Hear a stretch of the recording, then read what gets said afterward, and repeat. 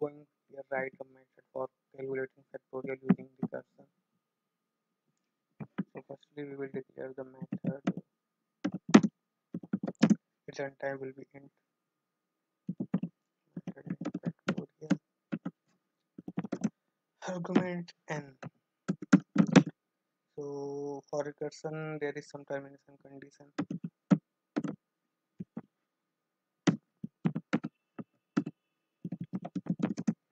If n is equal to 0, return 1 because we know that the factorial of 0 is 1.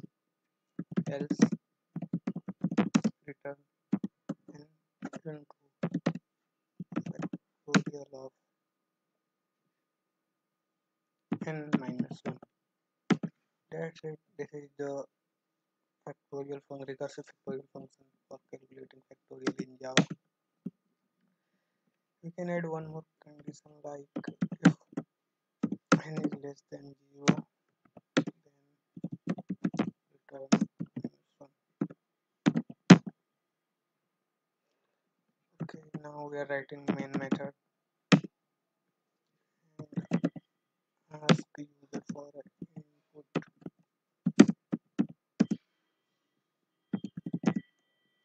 New scanner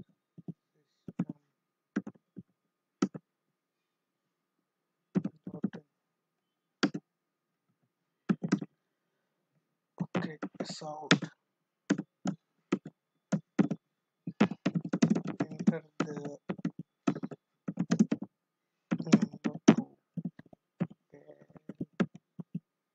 calculate factorial. Now user will be enter a number and we are storing in a variable int n.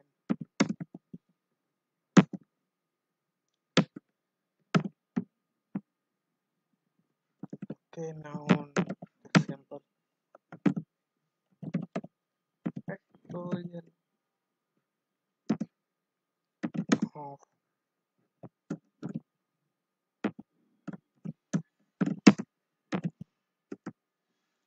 which.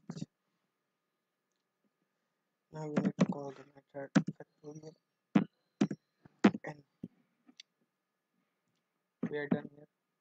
Just run the program.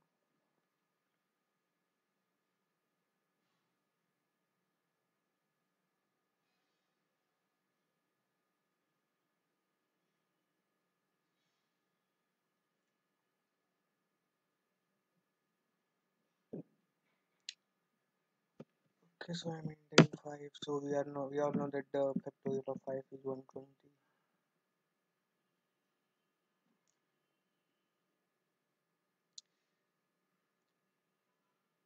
Let's check if factorial of 0. It is 1. Correct.